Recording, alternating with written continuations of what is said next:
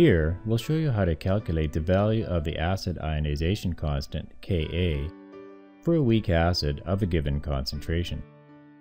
We're told that a 0.2 molar solution of dichloroacetic acid, CHCl2COOH, has a pH of 1.13, and we're asked to use this information to calculate the value of Ka for dichloroacetic acid.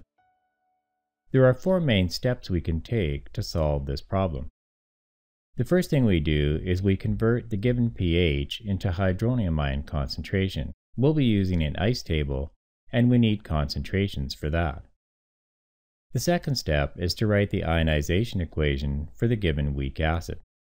The third step is to draw an ice table under the ionization equation and use it to calculate the equilibrium concentration of the acid and its conjugate base. In step 4, we insert the equilibrium concentrations into the Ka expression and calculate its value. So we'll start by converting pH to hydronium ion concentration. We use the formula the concentration of H3O+ equals 10 to the negative pH, or the antilog of negative pH, which is equal to 10 to the negative 1.13. And that comes out to 0.0741 molar. Even though the pH had two significant figures, we'll use one extra significant figure for this value and our calculations, then round to two significant figures at the end of the problem.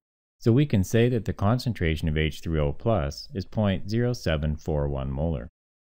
We'll make a note of that up here. The second step is to write the ionization equation for the weak acid CHCl2COOH. To write the ionization equation, we add water to the acid, and on the product side we write H3O+ and the conjugate base of the weak acid. The formula for the conjugate base is obtained by removing a proton, or one H, and one positive charge from the acid. This gives us CHCl2COO-, and this is called the dichloroacetate ion. The third step is to use an ice table to find the equilibrium concentration of the acid and its conjugate base. So we draw an ice table under the equation.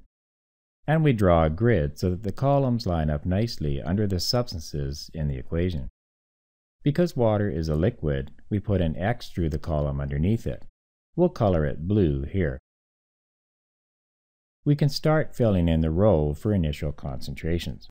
The initial concentration of the acid is 0.2 molar, so we insert 0.200 in here. Some teachers prefer you to use the unit molarity for entries inside of the ice table. If this is the case, make sure you include these units in your work. In the ice table in our examples, we'll just write the values for the concentrations, and we'll assume that all entries are molar concentrations. The square brackets around the I, C, and E indicate that all values are molar concentrations. Before any ionization occurs, the concentration of hydronium is 1 times 10 to the negative 7th molar, its concentration in neutral water.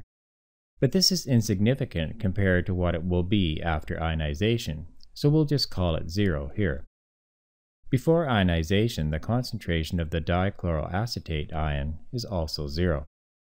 Because the concentrations of the products are initially 0, the reaction will move to the right as equilibrium is established. At this point, we recall that the equilibrium concentration of hydronium is 0.0741 molar. So we write in 0.0741 in the cell for the equilibrium concentration of hydronium. Now we'll focus on the column under the hydronium ion. The concentration of hydronium started out as 0 molar and reached 0.0741 molar at equilibrium. So we know that as ionization occurred, the concentration of hydronium must have increased by 0.0741 molar. So we write plus 0.0741 in the change in concentration row under the hydronium ion. We can use this, along with the coefficients in the ionization equation, to determine the changes in concentration of the other two species as ionization occurs. The dichloroacetate ion is a product, so its concentration will increase as the ionization occurs. And the coefficients on the hydronium ion and the dichloroacetate ion are both 1. So we know that the concentration of dichloroacetate increases by 0.0741 molar, just like the hydronium. Because dichloroacetic acid is a reactant in the ionization equation, its concentration will go down as the ionization occurs and the reaction moves to the right.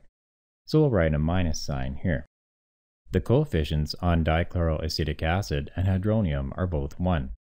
So as ionization occurs, the concentration of dichloroacetic acid goes down by 0.0741 molar. Now we can fill in the row for the equilibrium concentrations of all 3 species. We start with the dichloroacetate ion over on the right. Its concentration started out at 0 and increased by 0.0741 molar. So its equilibrium concentration is 0 plus 0.0741, which is equal to 0.0741 molar. Now we'll go over to the dichloroacetic acid on the left. It started out as 0.200 molar and went down by 0.0741 molar. So its equilibrium concentration will be 0.200 minus 0.0741, which comes out to 0.1259 molar. This is written to more significant figures than the final answer can have, but we'll use this number and round to the correct number of significant figures at the end of these calculations.